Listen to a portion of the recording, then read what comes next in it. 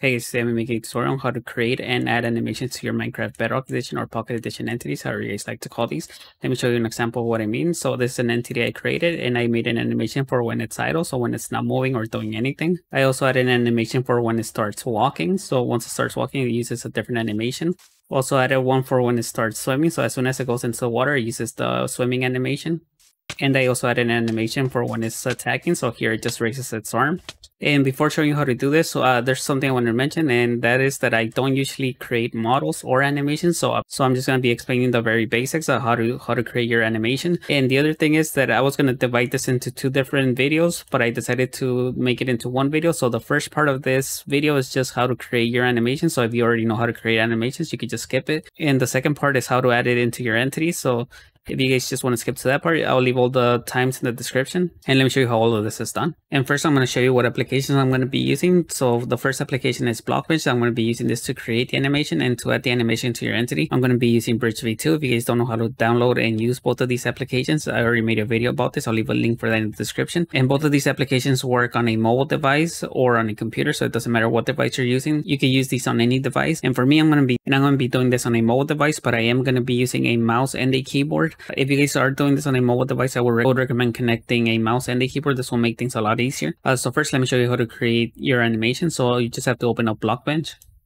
So once you have Blockbench open, the first thing I want to mention is if you go to this heading, this might be down here on the left side. Here you want to make sure you create a group or a bone, however you guys like to call these, for every part of your entity that you want to give an animation to. So here I created a group that contains all the other groups and the cubes that belong to this entity. That way I can move the whole entity or give it rotation or change its scale. And I also created a group for every part of my entity. So I made one for the head, for the left and right arm, same for the legs, the left and the right. And each one of these groups contains each cube that belongs to this part of the entity. And you also want to make sure you adjust the pivot points for every part of your group, because the groups and the cubes have a different pivot point. So you want to make sure you also adjust them for these. Once you've done all that to create your animation, you want to go up here at the top right where it says animate. And here you get a few different options. Like I said, these options might be at the bottom or on the left side. And if you go to this setting here, this will show you every part of your entity that you could give an animation to. Like I said, this will not show the individual cubes, just the groups. And to create your animation, you want to select this setting here and select the circle with the cross. And this will let you create a new animation. So first you just want to give it a name. And for all animations, first it has this name, which is just animation. Then the name of your entity. This is going to be different for you. And then here where it says new, you want to delete this and give your animation a name. So for me, first I'm going to be making a walk animation. So I'm just going to call it walk or walking, whatever you want to call this. Just select the name that will let you know what this animation is going to be used for. And then you want to select the loop mode. So here you get three different options. You could just have the animation play once. So it's just going to play once and go back to the original position that it started in. The second option is to hold it on the last room. So it's just going to play the animation and then stay in the same position that the animation ended. And for the last option is so it can loop. So it's just going to keep repeating over and over. So for me, I'm going to be making a walking animation and I want it to keep looping while it's walking. So I'm just going to select this option, and the rest of these options don't really matter. So here I'm just going to hit confirm. And to edit your animation, you want to go down here and select this option, and this will show you a timeline. Here you could adjust how long your animation is going to last. So if I move this line here and I set it here where it says 0.5, this will make my animation last half a second. And if I move it over here where this 1 is, this will make it last 1 second. Or this will also just adjust itself whenever you add a keyframe. So I'm just going to set this back to 0, same with this line. And to create your animation, first you just want to select what part of your entity you want to add animation to. So first I'm going to start with this arm. And when this animation starts, I want this arm to be a bit forward. So I'm going to select this rotating tool. And I'm just going to move the arm however I want this entity to start the animation. So I'm just going to move it to this position. And what this also did is it added a keyframe. And what this keyframe does is it lets it know that when it's at second 0, this arm has to be in this position. And another way that you could add the keyframes is you could also just go here and you could add a keyframe for the rotation, the position, or the scale. So you could just click on these if you wanted to. But right now I just changed the rotation. So I'm just going to select this keyframe over here. And another option that you get is if you select this option here, you could also input a specific number for the X, the Y, or the Z. So here I'm just gonna change it a little bit and set this to -45. This is just another way that you could do it. You don't have to do it like this. This is just another option that you have. So here I'm just gonna go back to the timeline. And then what I'm gonna do next is just move this a bit forward. So whenever it reaches half a second, I want this arm to be back. So I'm just gonna rotate it again and just change its position to however I want it to be. And if I play the animation now, this is how it's going to look. And the reason it looks a little weird right now is because it's looping. So whenever the animation starts, the arm starts in this position and then reaches half a second, it goes to this position. And once it reaches here, it automatically goes back to 0. That's why it looks a little bit weird. So one way that you can fix this is just going a little bit forward again. And if you're making a looping animation, I would recommend making it start and end it in the exact same position. That will make it loop a lot better. So here I'm just going to move the arm back to the position that it started in. And if I play the animation now, this is how it's going to look. So it looks a lot better now. And another way that you could do this, first I'm going to do what I just did. So I'm going to remove this keyframe. One way that you could do that is using these arrows. So you could undo and redo here. So I'm just going to undo that. So the other option that you have is that you could also copy the keyframe. So here I'm just going to select the first keyframe and copy it. And then wherever this blue line is, this is where it's going to paste. So here I'm just going to move this at the end of the animation. I'm just going to hold it and paste it here. So now this keyframe and these keyframes are the exact same. So if I play it now, this looks a lot better. And now I'm going to do the exact same thing, but for the other arm. So I'm going to move this line back to 0. And for me, I want when this arm is forward, I want this one to be backwards. So here I'm just going to select this arm. And since this one is forward, I'm going to move this one. So here I'm just going to rotate this one back. Same thing again, I'm just going to move this a little bit forward. And then when this arm is back, I want this one to be forward. So I'm just going to select it and rotate it towards the front. And then to have a loop, I'm going to copy the first keyframe and then just copy it at the end. So I'm just going to paste it here. And this is how my animation is looking right now. And I'm also going to do the exact same thing for the feet, but this part I'm just going to fast forward.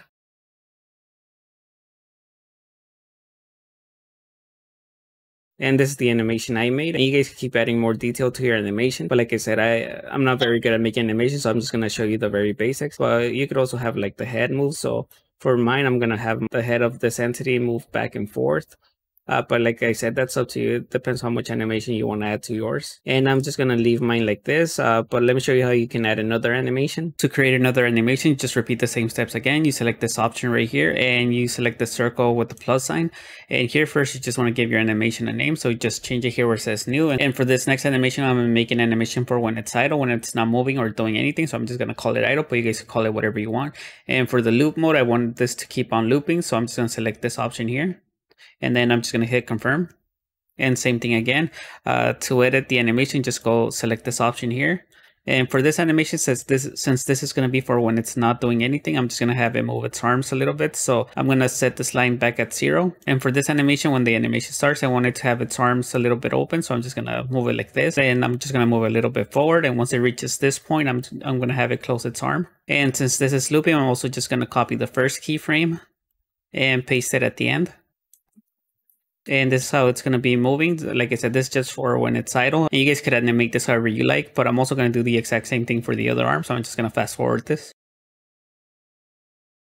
And this is how my animation looks. You guys can keep animating this however you like. And for the next example, I'm going to make an animation for when it's attacking. So I'm just going to select this option and create a new animation. And here I'm just going to give it a name. I'm going to call it attack, but you guys can call this whatever you want, attack or attacking or anything that just helps you know what this animation is for. And for the loop mode, I'm just going to have it play once since I only wanted to play when it's attacking. So I'm just going to click confirm. Then I'm going to edit the animation. So I go back to this setting and set this back to 0.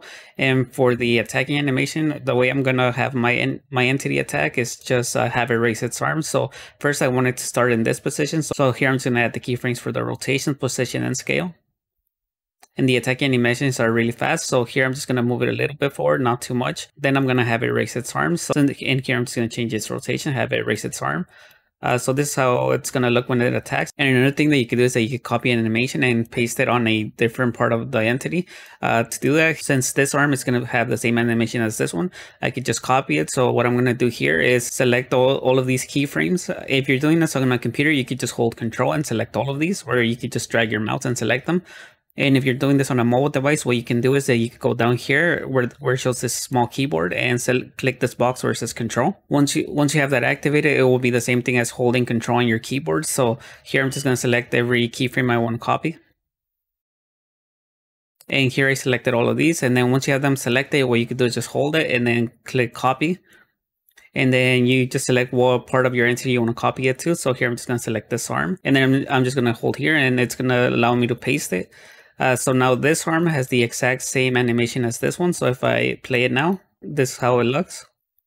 And that's just another way to do it. You don't have to do it like that. That's another way that you can have the same animation on two different parts of your entity. And if this animation is too fast, what you could do is just move this a little bit forward and it will go a little bit slower. But like I said, tagging animations are really fast, so you don't want to make it too long. And for the last example, I'm going to make an animation for when it's swimming. So same thing again, I just select this option and create a new animation. And here I'm just going to give it a name. I'm going to call it swimming or swim or whatever you guys want to call it. And for the loop mode, I wanted to keep looping. So I'm just going to select loop and then just hit confirm. And since this is going to be a swimming animation, first I want to change my entity so it's laying down. So what I'm going to do is select this option here and select this group that contains all of my cubes. I'm going to change the rotation of my whole entity. So here I'm just going to move it and I'm going to have it laying down, and I'm also going to adjust it so it gets centered. So this is how it's going to start when the swimming animation starts.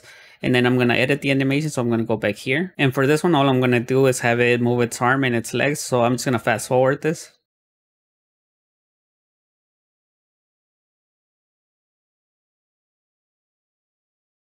And this is how it's going to look when it's swimming, but you guys could animate it however you guys like. And that's all the animations that I'm going to be creating. So here I made an animation for when it's walking, one for when it's idle, so when it's not moving, and when it's attacking, and one for when it's swimming. And you guys could keep creating as many animations as you guys like. But for me, these are the animations that I'm going to add to my entity for now. So the first thing I would recommend doing is going up here where it says file and saving your project. Make sure you save your project. That way you don't lose any of your progress, especially if you're doing this on a mobile device. But to export your animations, what you want to do is go up here where it says animation and click here where it says save all animations. And this will instantly download it if you're on a mobile device. If you're on a computer, it will ask you to just save it on any folder. Just remember where you save it. And if you're on a mobile device, this will be in your downloads folder. And now let me show you how to add these animations to your entity. And to add your animation to your entity, I'm going to be using brisge v2. And here I already added my entity into this project. But like I said, if you guys don't know how to do that, I already made a video about that. I'll leave a link for that in the description. Before I show you how to add the animations to your entity, there's a setting I'm going to change for brisge v2, something that was causing me a lot of issues. So the setting that I'm going to be switching is bridge prediction. This one just predicts if you're trying to add an object or a value. But I had a lot of issues when I was using that, so I'm just going to switch it. So here I'm going to go to project and go to settings, and then go here where it says editor, and here where it says bridge predictions. I'm going to make sure that this is disabled. Make sure you disable this, or else you might have a lot of issues like I was having. And once you disable that, now you will get three options. One is to add an object, to add a value, or just to edit. So here, like I said, I already added my entity into my project. So if I go here on this row, which is the behavior pack, and this file in here where it says entities, this is the file that controls the behavior of my entity. And if I go into the resource pack, here there's a few other files that we're going to need, but the first thing we want to do is import the animations we just created. So today you just want to go here where it says file and then open file. And if you're doing this on a computer, just look for whatever folder you saved your animations to. And if you're doing this on a mobile device, you might need a file explorer. So here I'm just going to use this one. This one already came with my device, so I'm just going to select it. And like I said, mine downloaded to my downloads folder. Yours should be in this same folder too. And here you just select the animations you just saved. So this is the animations I just created. First it has the name of my entity, and then it says animation. So I know that this is the file that I'm looking for. So I'm just going to click on it. And then when you do that, you get two options. You can either save it to your project or just open it. And here you just want to save it to your project. And then you just want to click here where it says confirm. Once you do that, inside of the resource packs, it's going to add this folder that's called animations. And it's also going to add this file. This is the file that contains all your animations, and it already opened it. So if I open up this file, here's the animation for when it's walking, when it's idle, when it's attacking, and when it's swimming. Now we can just close this file. We're not going to need it. And to add the animations to your entity, what you want to do inside of your resource pack, you want to go here where it says entity. And if you did this using brisge v2, bridge automatically created this folder called entity, and it also created this entity file for your entity. So here, this is the entity I want to add the animations to. So I'm just going to select it. And inside of this file controls a lot of things. So it tells the game what materials your entity is going to use, what texture it uses. So if I open this up, here it specifies what texture it's going to be using. It also tells it what geometry it's going to use and a few other things. But to add your animations to your entity, you want to go here where it says description and go here where it says add object. And here you want to search for animations, and you just want to click on this one. With this one selected, you want to go down here. And first you want to give it a short name for your animation. So if you did this right, bridge should suggest a short name for your animation. So for the first one, I'm just going to add the walking animation. So I'm just going to click on this one and then go here where it says add value and select the animation that corresponds to this one. So For, like I said, the animations, first they have this name, which is animation, then the name of your entity, and then the name of your animation. So for the walking animation, this is the one that I'm going to be using, and you want to do this for the rest of the animations. So here I'm just going to add the idle animation. So first the short name, then the animation. So this one that's called idle. Same for the attacking, and here I'm just going to select the attacking animation. And the last one is the swimming animations. I'm just going to select it here. Once you've done that, then the animations are already added to your entity, but we still haven't specified when they're going to start playing. So to do that, we could use an animation controller. And first, I would just recommend saving your file so you don't lose any progress. So just go up here where it says file and then save file. Then to create an animation controller, you just want to go here where these three dots are at, and you want to click new file. And then you want to go here where it says simple file, and here you want to select this one that says client animation controller, and then just give it a name. You could call it whatever you want. Here I'm just going to call it mob1, so that way I know this is the controller for my entity, but you guys could call this whatever you want. I'm just going to click here where it says create, and inside of the resource pack, this created an animation controllers folder, and inside of here your animation controller. And for now I'm going to close this because I want to open both of these files at the same time. And if you guys don't know how to open two files at the same time, you could just go to the file that you want to open, and you want to click these three dots, and here it gives you the options to open it in split screen. You don't have to do it like this. I'm just doing this so I could explain a little bit better. So this is the entity file, and this is the animation controller. Once you have the animation controller open, you want to go here where it says animation controller, and here you want to change this name. So here it says controller animation and then blank. So you just want to change it here where it says blank and just give it a name. And for me, I'm just going to give it the name for my mob. So I just called mine mob1, but you can call this whatever you want. And the way that animation controllers work is that it uses different states to specify what animations to use. So if I go here where it says states, it already has one called default, but I'm going to change the name of this one and change it to idle. This is the state that my entity is going to be in when it's not moving or doing anything. And here it says initial state. This is the state that your entity is going to start from. So here right now it's set to default, but I want to change it to idle. I'm also going to change the name to idle. When my entity first spawns in, it's gonna go into this state, which is idle. And for each state, there's a few things that you could add to them. So if I select this state right here, which is idle, if I go here where it says add object, here you can specify what animations it's gonna be playing while it's in this state. So if I click here where it says animations, here I could specify what animation it's gonna be using while it's in the idle state.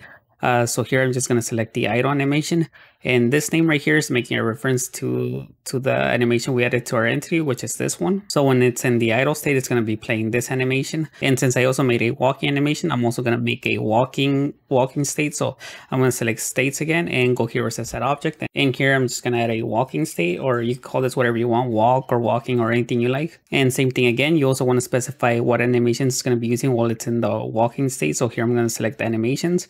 And here I'm just going to select the walk animation that I created. So I'm just going to select this one. And like I said, this one is it's making a reference to this. So it's going to be playing this animation when it's walking. And we already added two different states, but we still haven't specified how it's going to be making a transition from idle to walking. Like I said, first where it says initial state, we made it so it starts in the idle state. So as soon as your entity starts, it's going to start in this state. And the way we switch from idle to walking is using a transition. So we select this idle state, and here where it says add object, we add this one that says transitions. With this one selected, we choose what state we want to transition into, and we want to transition into this walking state. So to do that, we go here where it says add object, and here we type the name of the state that we want to transition into. So here it's called walking, or whatever you named it. Just make sure it's spelled exactly the same. So here I'm just going to type in walking, and to detect when it's walking, what we can do is go here where it says add value, and here we can use a Molang query to detect when the entity starts walking. And most of these have a name that kind of explains what they're detecting, but if you don't know what any of these do, what you can do is go to this website. And this is the website, bedrock.dev. And once you're here, you want to go here where it says Molang, and then you just want to scroll down. And here you get a list of all the entity queries that you can use to detect when the mob is doing a specific thing. So for example, if you wanted to detect when your entity is moving, you can use this query, which is query.ground speed. And here you'll get a description of what this is detecting. And there's a lot of things that you could detect using these queries. There's too many of them to explain what each one of them does. So you guys can just go to this website and just read what each one of these does. So like I said here, when we want to detect when it's walking, we can use this query, which is query ground speed. This will detect when your entity is moving. Once it detects that it's moving, it's going to switch into the walking state, which is this one. And we also want to make it so when your entity stops walking, it switches back to the idle state. That way it doesn't play the walking animation while it's not moving. So to do that, we do something very similar. So we go here where it says walking, and then we also want to add a transition. So we select the one that says transitions. And here we want to switch it back to the idle state. So here I'm just going to type the same name that's up here. So I'm just going to call it idle. And here we also want to use a query to detect when it's not moving. So what you could do is use this same query to detect when it stops moving. To do that, first you add this symbol and then you add the query, which is query ground speed. So having this symbol here, it's going to detect when it's not moving. And once it detects that it's not moving, it's going to go back to the idle state. And that's all you have to do to switch between these. And now I'm going to add a state for when it's swimming. So for now, I'm just going to close these to make it a little bit less confusing. So I'm going to go here where it says states again. And here I'm going to add a state for when it's swimming. So here I'm just going to type in swimming. And same thing again, I'm going to specify what animation it's going to use. So I'm going to click here where it says animations. And here it says add value. I'm going to have it play the swimming animation when it's in this state. And like I said, this one is the same one as over here, so the one called swimming. And we also want to add a transition so it switches to swimming whenever it starts swimming. So to do that, we go here where it says idle and go here again where it says transitions. And here we just want to add another object with the swimming state. So here I'm just going to type in swimming. Make sure that the name you type here is exactly the same one as this one. And to detect when it's swimming, we're also going to use a query. And the query that we're going to use to detect when it's swimming, here we just type in this query dot is swimming. This detects when it's swimming. Once it detects that it's swimming, it's going to switch into this state, which is this one right here. And same thing again, we also want to make a transition for when it stops swimming. So it goes back to the idle state. So same thing again, go here where it says swimming.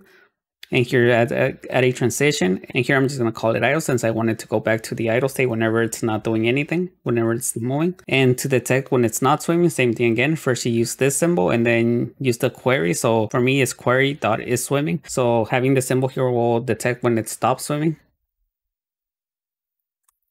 Once you've added that, this will make it so when it stops swimming, it goes back to the idle state. And the last one I'm going to be adding is for when it's attacking. So first I'm going to create an attacking state. So I'm going to select this one that says state and create a new state, which is attacking or attack or whatever you want to call it.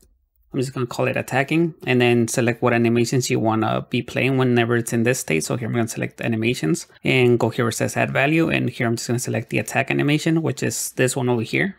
And then I'm going to go back here to the idle state, and I also want to add a transition so it switches to the attacking state. Whenever it's attacking, to do that, you go here where it says transitions, you go here where it says add object, and give it the same name that you named your attacking state, so I called it attacking. And the way that I'm going to be detecting when to switch to the attacking state is using this variable, which is variable .has underscore target. So this first one is going to detect when the entity has a target that it's going to attack. And then we're going to use two of these symbols and then space. And we also want to detect when the attack time. So to do that, you do variable dot attack underscore time, then space, and then do the arrow pointing towards the right and then equal sign and then 0.1. And to switch to the attacking state, it has to detect two different things. The first one is that it has a target, and the second thing that it's going to detect is that the attack time is greater than or equal to 0.1. Once it detects both of these things, then it's going to switch to the attack state. And once it does that, we also want to add a way to switch back to the idle state. To do that, I'm going to select this one, the attacking state, and here I'm going to add a transition. And here I wanted to transition back to the idle state, so here I'm just going to type in idle. And to go back to the idle state, I want to detect when the attack time is less than or equal to 0. So to do that, you do variable dot attack underscore time is less than or equal to 0.0. So as soon as it detects that the attack time is less than or equal to 0.0, it's going to go back into the idle state. And the last thing I'm going to be doing is that I'm also going to be adding a transition for when it's walking, so it can switch to when it's swimming. And you also want to make sure you add a transition for when it's walking, so it can switch to attacking. And same thing for the swimming, so it could also make a transition for when it's attacking. And I'm just going to be using these exact same variables, but I'm just going to fast forward this part.